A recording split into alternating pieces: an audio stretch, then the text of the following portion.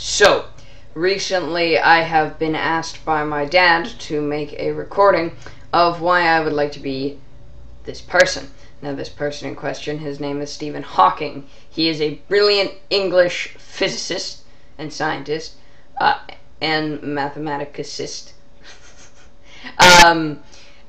And he's most known for his A, book, and B, famous theory on black holes, and mainly how they may emit radiation, and also may or may not turn you into Swiss cheese once you get sucked into them.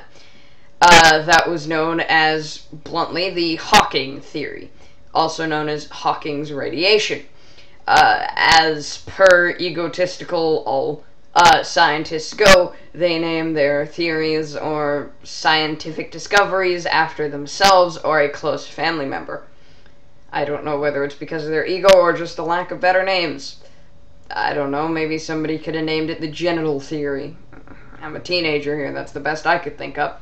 So, the main reason why I would like to be Stephen Hawking is, he doesn't have a body.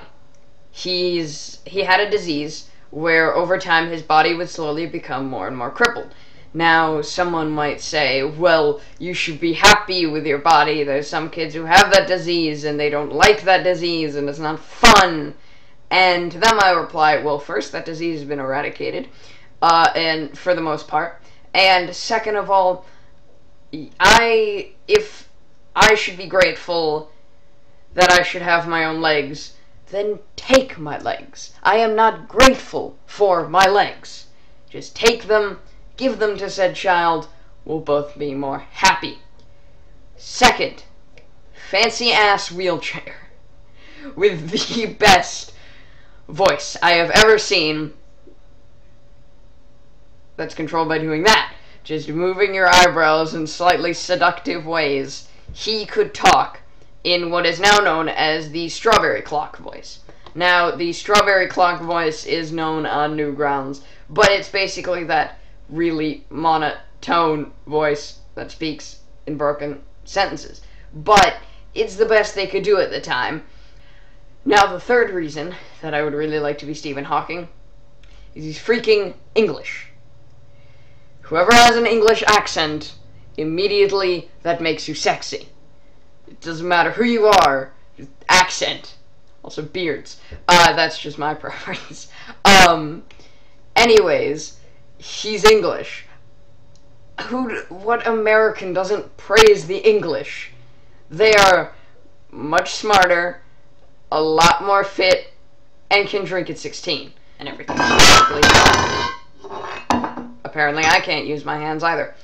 He also, aside from being him, now moving on to other people, worked with a lot of other great scientists and mathematicians, which I'm actually thoroughly interested in and would have liked to meet and work on projects with. I would probably seem like a lobotomized ant to them. I guess ant isn't the right word because ants are actually kind of smart. I would say like a lobotomized, I don't know, fly, I guess. Flies are already pretty dumb as is. You see them bumping into windows and stuff when the window right next to it is open. So like a lobotomized fly. That clip was made years ago. I've kind of raised my children with YouTube and the internet. I believe in YouTube. I believe in the internet. I believe in computers. I don't think kids need to be kept off phones. So I raised my kids that way. And my son is now almost 18 years old, but he still is convinced that if he could take off his head and remove it from his body and not have to deal with a body anymore, he'd like that. It's kind of like WALL-E. Isn't WALL-E that cartoon with the fat people ride around in these things in the future and they just keep eating? My son doesn't want to keep eating, but he lives and breathes what happens on the internet. His friends are Croatian and Russian and Japanese friends. These friends he's never physically met, but they're friends to him, and I accept that. It's a change in the generation from we used to, as everybody's writing in the 1950s clips I put up, play outside. Well, he's not playing outside, but he's sure living an exciting life, and I thank him for making this clip for me.